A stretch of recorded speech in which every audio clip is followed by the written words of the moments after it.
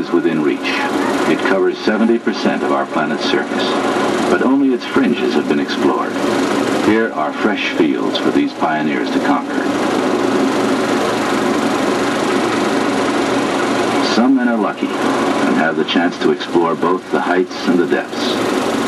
To one man it was given to be among the first of the astronauts, and also one of the first men to live at the bottom of the sea. In 1965, he went 200 feet down to enter Sealab, a house built on the ocean floor. His name is Scott Carpenter. I think that after I spent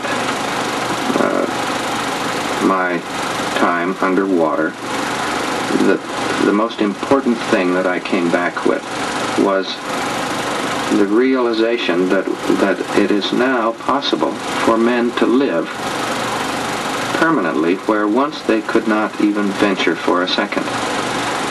And this is of tremendous importance because if you realize what it means that advancing technology now has peeled off a layer of ocean water 200 meters thick, and it opens up vast new lands and resources and knowledge, which is only 200 meters away and which has been there waiting for us for centuries.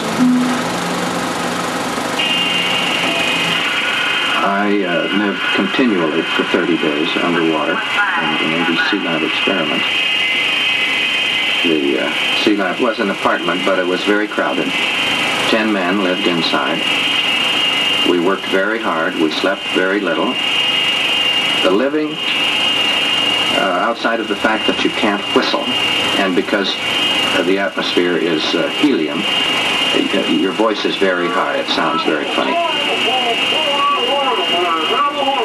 And because it was pressurized inside, we had free access to the ocean floor, and that is the essence of this type of oceanographic work.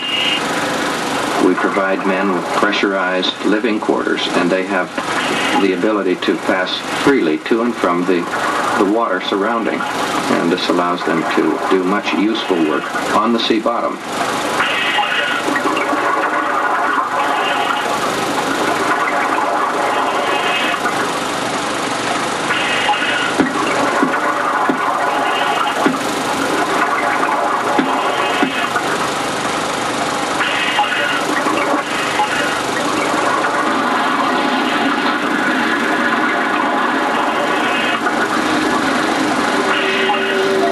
To search the ocean started, as you might expect, in the rich and developed countries.